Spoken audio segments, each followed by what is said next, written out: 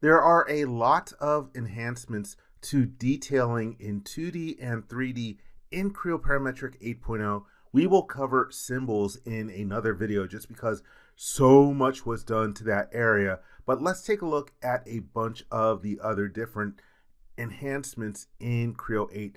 Probably the biggest one that I noticed was the update to the different sketching tools.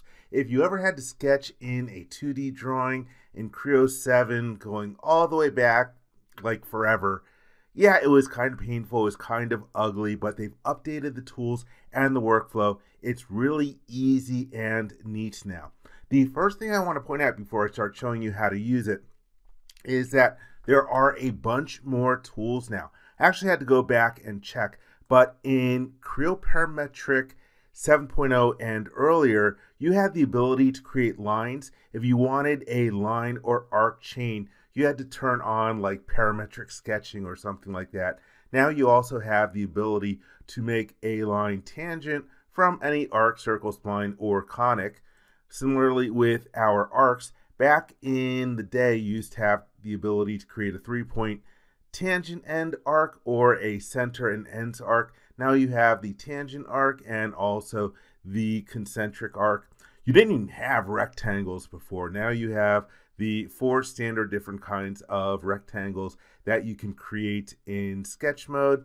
And then let's see, for circles, back before you had the ability to create center and point circles. Now you have 2 point, 3 point, 3 tangent, and concentric circles. So a lot more easier functionality. And again, it aligns a lot more with sketch mode. So if you're familiar with the sketching tools, sketching in a 2D drawing will be much easier. You have the other commands over here for like ellipse, spline, point, chamfer, fillet, and edge, but those are the same as before.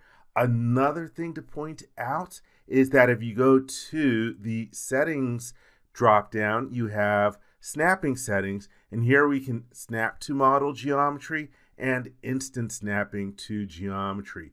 Before, when you went into a snapping tool, it would open up like a snapping references dialog box. You had to pick what you wanted to snap to, and you had to turn on some other different option. But now we just have some of these same different kinds of options like in sketching mode. And we also have snapping guides. And by default, 9 of these are turned on. So you'll notice that these align with the different standard constraints that you have in sketch mode. And if you're getting too much snapping, you have the ability to turn these different ones off. As I hover over one of the different options, you can see from the tooltip that all these have a corresponding config.pro option available if you want to turn some of these different ones on or off from the get-go. So for example, I know for me, I probably would not use equal or perpendicular or parallel that much. However, these other ones I definitely would like. All right, so let's take a look at what happens when you start sketching. So for example, here I have this view down here, and really the sketching tools are supposed to be used for a little bit of additional information that you're trying to convey in the drawing. They're used to maintain imported drawings, but sometimes you need to put in some additional information. For example, let's say that I want to denote a rectangle where I want a serial number placed or maybe some kind of label affixed. I can do that in here. Let's go to create a rectangle, and again, I've got the different types. Let's say I want to do a center rectangle. And so right now you can see that it is giving me these different dimensions based off of a 0, 0 location at the bottom of the screen. And also as I move in here, you can see that it's snapping over the different geometry. What it means by instant snapping is that if you hover over one of the different entities, then it's going to sort of like remember that. But really, I don't want this dimensioned or locked in from this 0, 0 location, which looks like it's even off of my sheet a little bit. If you take a look, we have this toolbar that opens up. And so some of the different controls that you have in here is that you can define the geometry using Cartesian dimensions or polar dimensions. So for example, if you want to use a length and an angle, we also have the ability from this one. Let me get off of that geometry a little bit. It was snapping in there. So here we can move the dimension base point to another location, and it's basically, I believe, where your mouse is at the moment. You can change the reference of the current dimension. Here we can move the dimension base point to a sketch origin, and here we can lock the base point position, and then from a drop down, here we can change the dimension orientation. The one that I've been finding myself using the most is this one, to move the dimension base point to the sketch origin. So for example, I could say, hey, let's move it to like this location over here, and that way as I'm creating this, it is snapping into that particular location in the model. Oops, I lost it. Let me do it again. And so here I'll just leave it hovering there for a second, and if I'm not moving my mouse, you'll notice that the dimension that was in here automatically highlights, so I can punch in the exact values that I want this to be, and that is good. And then let's left click, and then I can create another entity in here as well. But I'm fine with that. Let's hit the middle mouse button to get out of that creation. So in that way, I was able to create these other additional sketched entities. If I bring open my drawing tree, you can see that we have our draft entities in here, and that's another way that I can access the lines that were created. In addition, you have the ability, if you create different entities, to turn them into construction entities. In a moment, I will go right to construction mode, but let's say that I start creating something. Let's say I'm going to make a single line, and as I'm doing it, I snap in over here and drag down all the way over here and let it snap into that location. That's good for this line, and then I realize, oh wait, I wanted this to be a construction line. Well, you can right mouse click and hold when it is selected and then choose construction. The keyboard shortcut is Control G, and now we have a construction line over there. So now that I have this construction line in my model, hey, let's take a look at performing a mirror operation. I can click on mirror, and right now I'm being prompted to select the 2D entities that I want to mirror. Let's select the 4 lines and then click the OK button. Now I'm being prompted to select what I want to mirror about, and I will pick my construction line, and that way I have a rectangle over on the other side. Let's take a look though at creating construction entities from the get-go. You can change over to construction mode, and let's say that I want to create sort of like a bolt hole for the center of these 4 holes. Well, again, we have a number of different circle types, but I am going to choose center and point, and so I will let it lock into the center here and then drag it out, and then let me snap into the center of, oops, I already created that one. Didn't realize I'd created it. And so there I'd created the construction circle. You can see how it is appearing. I believe that is the Phantom font. If I hold down the right mouse button, then we can go to line style. And instead of Phantom font, I could say, hey, let's use the dash font instead. Apply and close out of there. And that way I have the circle looking the way that I want it to appear. Let's take a look at an enhancement for datum feature symbols. I will click on the command to create a datum feature symbol in the model. Let's select a surface and then drag it where we want. Then middle mouse click in order to locate it. I need to change the orientation, no problem. Click the OK button. Then now when I click on the datum feature symbol, we can click in the field for additional text. And then when you click on the symbols dropdown, we have all these other additional symbols available to us. I'll be honest, I don't know what a lot of these mean, but hey, we can add them to our symbol. You now have the ability to use advanced selection in order to select the semantic references for geometric tolerances. Let me show you what I mean by that. Here we have geometric tolerance. Let's say that I want to make a call out to a whole bunch of different surfaces over here. Let me middle mouse click to locate my geometric characteristic. I want to use profile of a surface. Let's change the orientation. Let's try rotating the text 180. Oh, let's try flipping the direction. There we go. That's the way that I want it to appear. And if I go to this particular annotation that I just created, I can click on references and it automatically has the selected surface reference as one of its different references. But I actually want it to call out all the different surfaces inside of these little pockets. If I were to click one by one, that would be a lot of mouse clicks. Now you can go to surface sets, and if you happen to know the various combinations using the shift key, then you can use those different methods. If you have trouble creating them, hey, you can always go to the details button, which will open up the surface sets dialog box. I will add another surface set.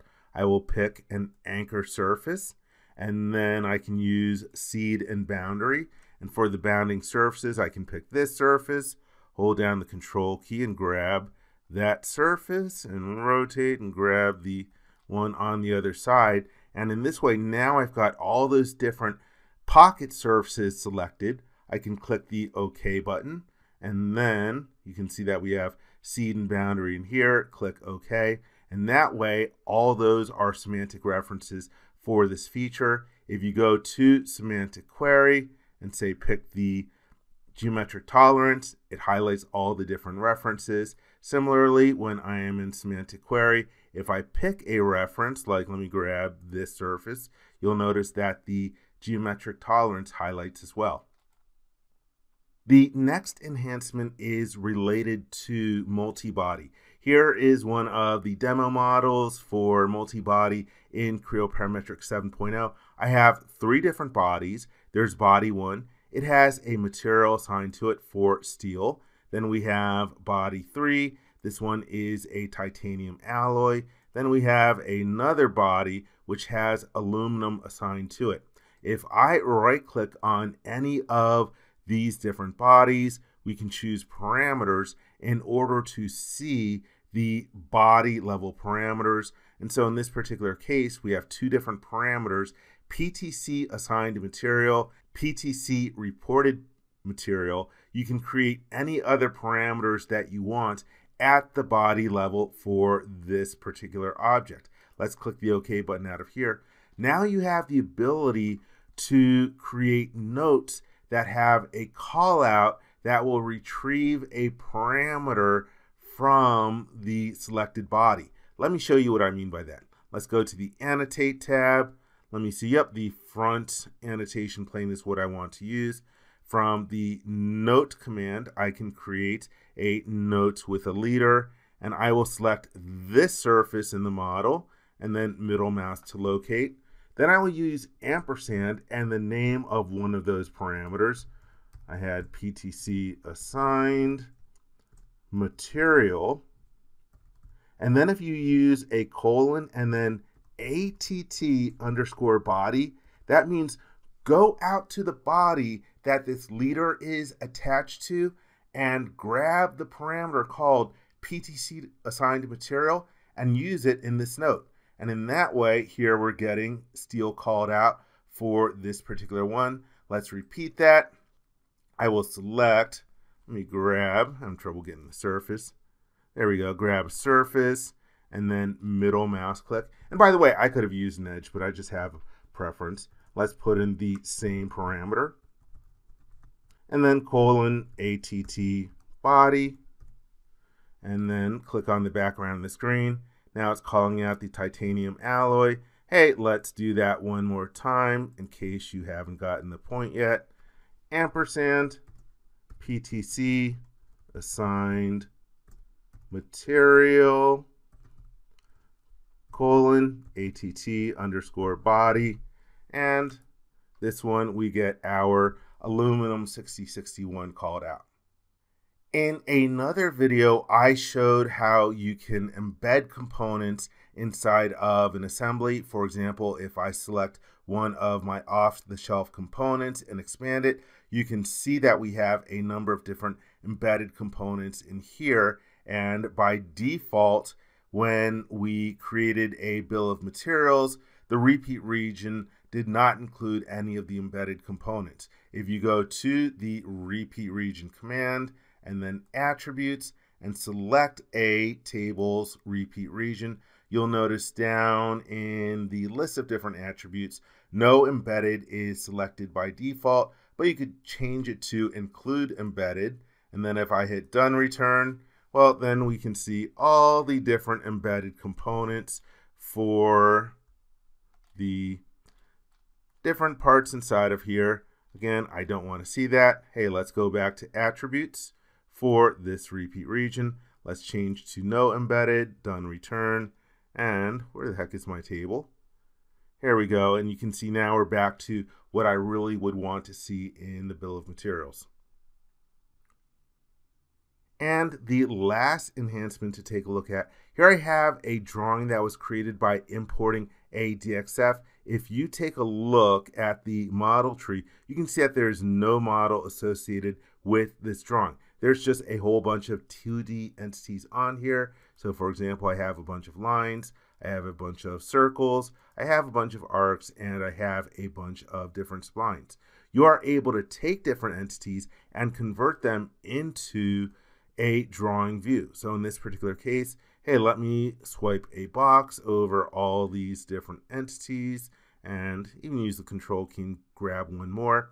If you go to the ribbon, you can see that we have a create draft view command, and the keyboard shortcut is Shift W. And I'll select that. Now we have this draft view located in our tree. You can see that we have draft entities and hatches.